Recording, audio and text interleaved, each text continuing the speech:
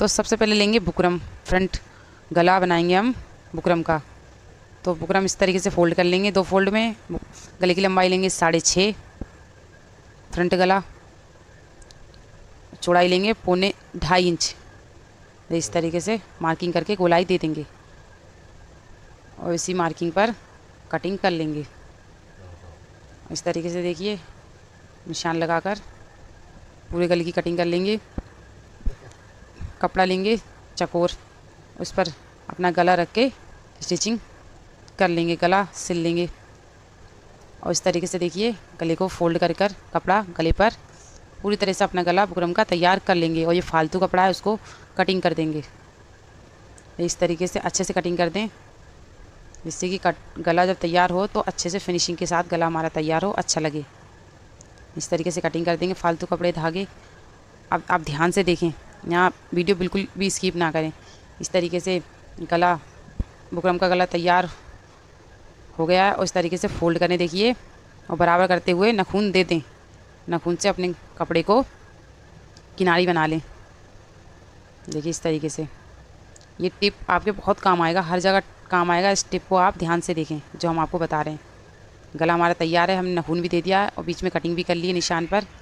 बीच गले में फ्रंट भाग का, सूट का फ्रंट भाग लेंगे, उसमें भी हम बीच में नाखून दे देंगे और कट लगा लेंगे बीच में। देखिए इस तरीके से आप देख सकते हैं। खोलेंगे अपना फ्रंट भाग का पल्लू, अपना बुकरम का गला सूट पर रखेंगे और जो हमने नाखून दिया था और सूट में और गले में दोनों किनारियों को मिलाते हुए देखिए इस तरीके से गला रखकर और दोनों किनारियाँ जो हमने नाखून से दी थी उन किनारियों को मिलाते हुए गला स्टिच कर लेंगे। अब देखिए कितने आसानी से हमारा गला लग जाएगा, बिना किसी परेशानी के स्टिच हो जाएगा। ना किसी प्रेस की ज़रूरत होगी, ना किसी चौक की, ना किसी मार्किंग की। तो आप किसी भी तरह से गला लगाएं तो आप इसी तरीके से गला लगाएंगे तो आपको बहुत आसानी होगी। देखिए इस तरीके से पहले एक साइड का बीच में स्टिच करते हुए एक साइड का स्टिच कर लेंगे। एक साइड में देखिए इधर का हमारा गला स्टिच हो चुका है, एक साइड का बचा है, इसको भी इस तरीके से सिलाई लगा देंगे। ध्यान रखें कि बुकरम के ऊपर सिलाई ना चले, सिर्फ बुकरम के किनारे किनारे सिलाई करनी है। इस तरीके से अब मशीन से हटा देंगे गला, कटिंग कर देंगे, धागा काट देंगे। देखिए अब आप देख सकते हैं हमारा गला लग चुका है और फालतू कपड़ा कटिंग करके निकाल देंगे। ध्यान रखें कि स्टिचिंग सिलाई पर कटिंग नहीं करनी है। और इस तरीके से देखिए कट दे देंगे गले में, सिलाई पर कट ना दें, ना तो गले में गड़बड़ हो जाएगी।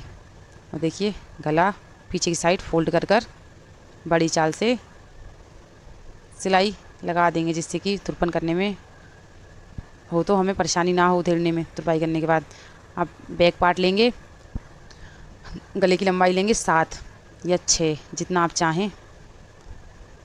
चौड़ाई लेंगे 2.25। इस तरीके से गोलाई दे देंगे देखिए गले को। इस तरीके से गले की कटिंग कर लेंगे। तिरछी पट्टी हमने काट ली गले पे लगाने के लिए, वो भी दोनों पट्टी जोड़ लेंगे। और आप देखें कि हम अपने गले पर पट्टी किस तरीके से लगा रहे हैं। देखिए इस तरीके से गले पर पट्टी लगा लेंगे। बैक साइड के गले पर पट्टी आप देखें कि हम कितनी आसानी से लगाएंगे। देखिए इस तरीके से पट्टी हमारी लग चुकी है। अब इस तरीके से पकड़ेंगे और बैक साइड में पीछे की ओर फोल्ड कर देंगे आधा इंच से लगभग। देखिए इस तरीके से पट्टी पर सिलाई लगाएंगे संभालते हुए। सिलाई हमारी लग चुकी है। आप देखें कि पट्टी का कपड़ा फालतू हो तो आप कट कर दें, ना हो तो कोई बात नहीं है। अब दोनों मुड्डे लेंगे देखिए बुकरम का और पट्टी वाला। इस तरीके से देखिए बुकरम का अपना आपका गला हो, इस तरीके से पट्टी को छोड़ते हुए दोनों मुड्डों को इस तरीके से स्टिच करेंगे। देखिए आप देख सकते हैं हम किस तरीके से अपने मुड्डे स्टिच कर रहे हैं। देखिए इस तरीके से दोनों मुड्डे स्टिच कर लेंगे। अब आप ध्यान से देखें, देखिए हम अपनी पट्टी किस तरीके से गले की फोल्ड करेंगे जिससे कि मुड्डों में अच्छी सी फिनिशिंग आएगी। पट्टी हमारी बच चुकी है। इस तरीके से फोल्ड कर लेंगे। देखिए, इस पर सिलाई लगा देंगे। तुरपन के लिए आप तुरपन करनी हो तो बड़ी चाल लगाएं। देखिए इस तरीके से।